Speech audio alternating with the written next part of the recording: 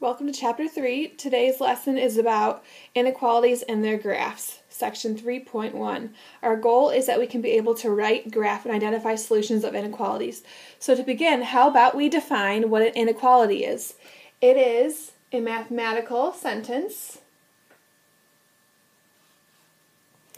that uses an inequality symbol to compare the values of two expressions.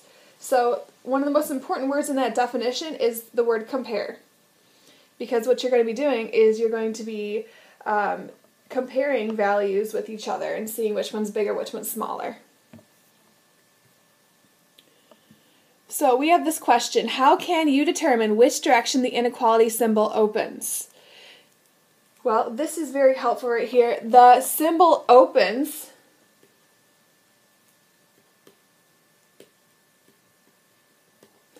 to the greater of the two numbers and points to the lesser.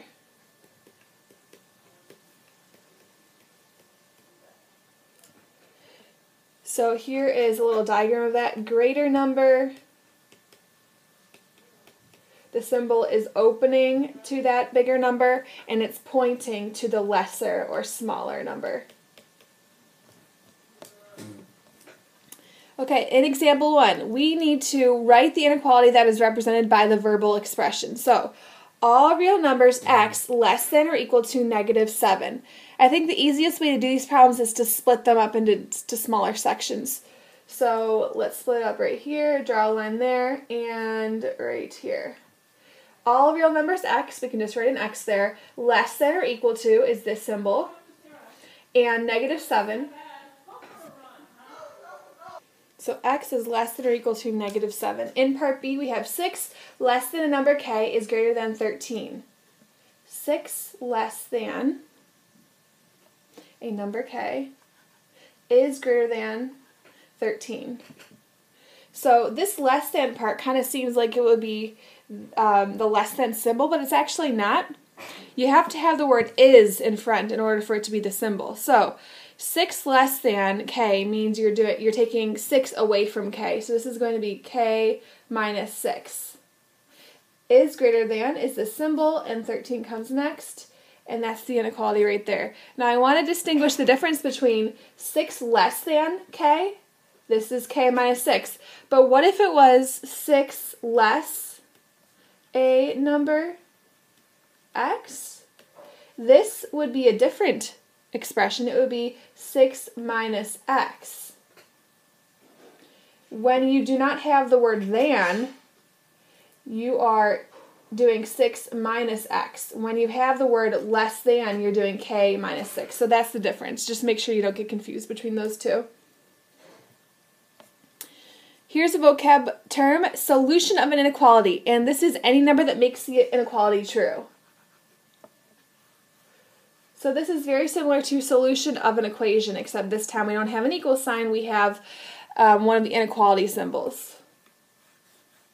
Okay, here's an example. We have the inequality x is less than 5. The solutions of this inequality are all real numbers x that are less than 5. Less than means smaller than 5. So looking at these, we have, is 6 a solution? Well, let's think to ourselves, is 6 smaller than 5? No. Is -5 a solution? Is -5 smaller than 5? Yes. Is 5.1 a solution? Is 5.1 less than 5? No, it's actually slightly bigger. And is 4.99 a solution? Is 4.99 smaller than 5? And the answer is yes, it's very slightly smaller. Okay, example 2 at the bottom of your page. Is the number a solution of 2x plus 1 is greater than -3? We've done this before with equations. What you're going to do is just plug the -3 in for the x. So we have 2 times -3 plus 1 greater than -3. 2 times -3 is -6. Bring everything else down. Combine like terms on the left. -6 plus 1 is -5. Is -5 greater than -3? And the answer is no, it's more negative, so it's smaller. So we're going to say negative 3 is not a solution because it didn't work for the inequality. Now let's try the next one. We're plugging in negative 1 this time.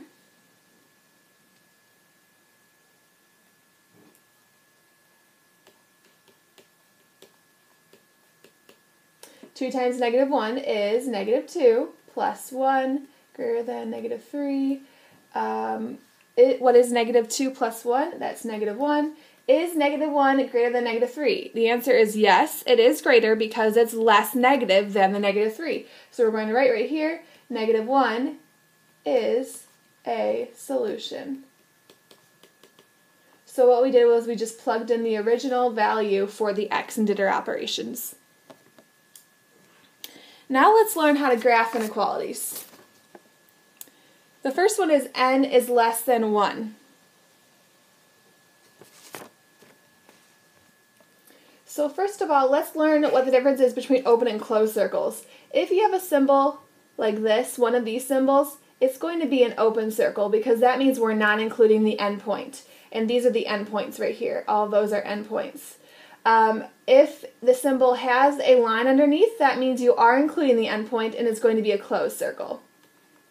So taking a look at the first example, n is less than 1, go to the 1, put an open circle on it because there's no line underneath the less than symbol, and we're going to shade to the left. And the reason why is because those are the values that are smaller than or less than 1.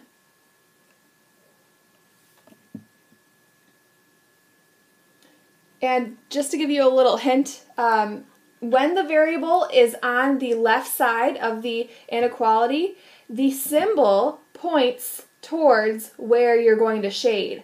So as you can see right here, this symbol is pointing towards the left, and it looks exactly like the arrow right here. So that's going to give you a big clue. Now look at the very last one, we're about to get to that. The x is not in the beginning, so we're going to have to rewrite it in order to use the little trick. It's really helpful. Okay, next one. A is greater than or equal to 0. Go to the 0. We're putting a closed circle because of the line underneath the inequality symbol, and we're shading towards the right because those are the numbers that are bigger than 0. Greater than. Next one, f is greater than 3. Go to the 3. Open circle because we're not including the 3, and we're shading to the right as well. Those are the numbers that are bigger than 3. And the last one, like I said a bit ago, you have to rewrite it in order to use the trick. Negative 2 is greater than or equal to x. Well, if you reverse the whole thing, you'll have x in the beginning. The opposite of greater than or equal to is less than or equal to, and the negative 2 comes after that. So it's the exact same thing, just written a little bit different. And now we can use our little trick. So go to the negative 2, closed circle, and shading to the left. Those are the numbers that are less than or equal to negative 2. Okay, example 3. What is the graph of 2 greater than or equal to a? First, let's reverse the whole thing so we can use the trick.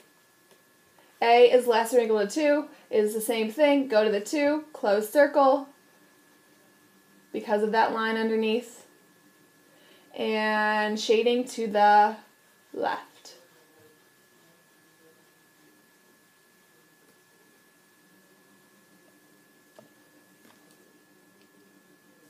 Because those are the numbers that are smaller than 2.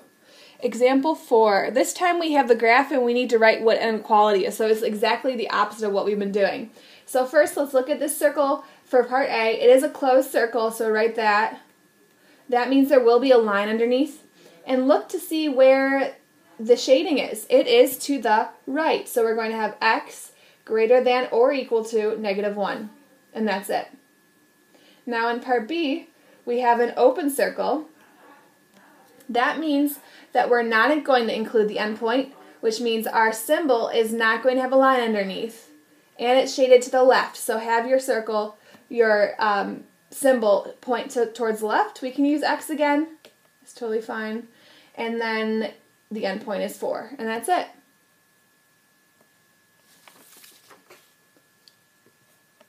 Okay, our last example. What inequality describes this situation? Be sure to define the variable. Train ride starting at $19.99.